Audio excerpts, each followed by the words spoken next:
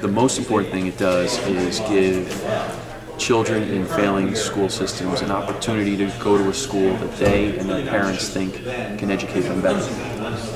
It's a start. It's not universal. It's not for every kid in the state. There's about 13 districts that have been chosen as kind of a pilot program. But it's a recognition that certain school systems in New Jersey are failing and that we have to do something. There's an urgency to this problem. And the Opportunity Scholarship Act recognizes that and gives those kids and those parents a way out of failing schools.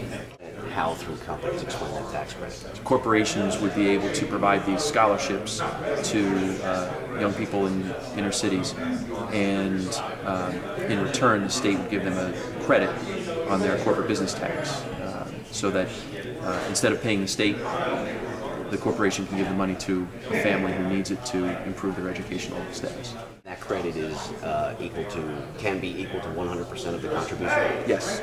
And there are opponents of this saying we don't have the money, or the state can't forfeit that money. What are your thoughts on that? Yeah, I think that's a big misrepresentation by opponents of the bill, because the scholarships that will be provided to the children are less than the cost of educating that child in the public school. And so if the child leaves public school, he or she doesn't take all the money that they're normally allocated with him or her. The child leaves behind extra money, and so the child gets the benefit of going to a new school with that scholarship, and the public school now has more resources per pupil to educate the kids that stay in the public school. And so, in addition, the competition created by having those public schools compete for students with the private schools, maybe even across the street, I think will spur innovation and new approaches to education that will benefit not just the private schools but the public schools as well. So I think everybody wins in this situation.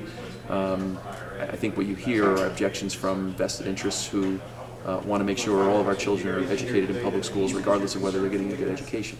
And there are other concerns that this will lead to universal school choice in the state, and there are some that argue that's not even a bad thing. Look, that is so far off of the political spectrum right now that it's just not even up for debate. What this is a pilot program to get help to kids who need it right now. That's why it's such an important bill. That's why it's such a good bill. And I see nothing wrong with giving it a try, seeing how those kids do it. We know they respond to opportunities to go to charter schools. More students and parents would go to private schools if they had the chance. They just can't afford it these days. And so this will help them make choices that are so important to them in their future.